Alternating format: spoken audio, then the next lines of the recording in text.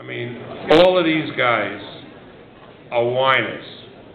Shane Mosley, nobody wants to fight me. I want to fight the winner of Pacquiao Cotto, and then he signs a contract to fight Berto and announces it the afternoon before the fight.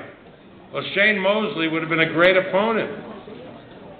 He would have been a great opponent. What the hell was he doing? And don't let him ever say that Manny Pacquiao is ducking him, because that's not the truth. He's ducking him in the sense that you can't fight two guys on the same night. How about Floyd? What? Well, you know, Manny is open to fight anybody. I make that statement now. Not going to put up with any kind of nonsense. Not going to put up with any trash talk in making the fight.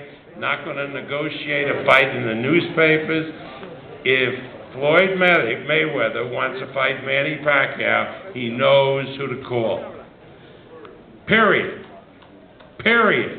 No baloney. Know that I hate him, he hates me. That really doesn't matter. If he wants to fight Manny Pacquiao, let him call me. What? Excuse me?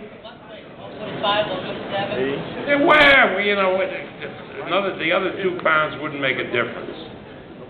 Because if you make a deal with Mayweather to fight at 145, he'll come in at 147 anyway. So who needs his money to do that? What?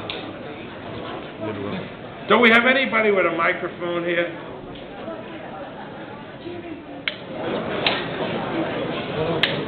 Arum, good evening. Sir, apart from in the strength and speed of Mr. Pacquiao, what really makes him a fair-haired boy, apart from the most glowing quality you can add, apart from strength and speed?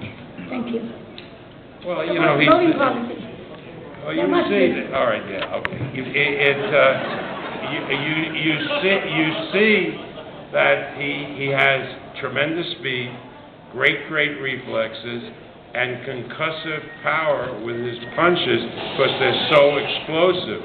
And he can get these punches off while his opponent isn't watching. And if the opponent, you know, sees a punch coming, he can absorb it a lot better than if he doesn't see the punch. And that's where Manny is so effective. He hits guys with very hard punches when they're not looking for it. Bob, I want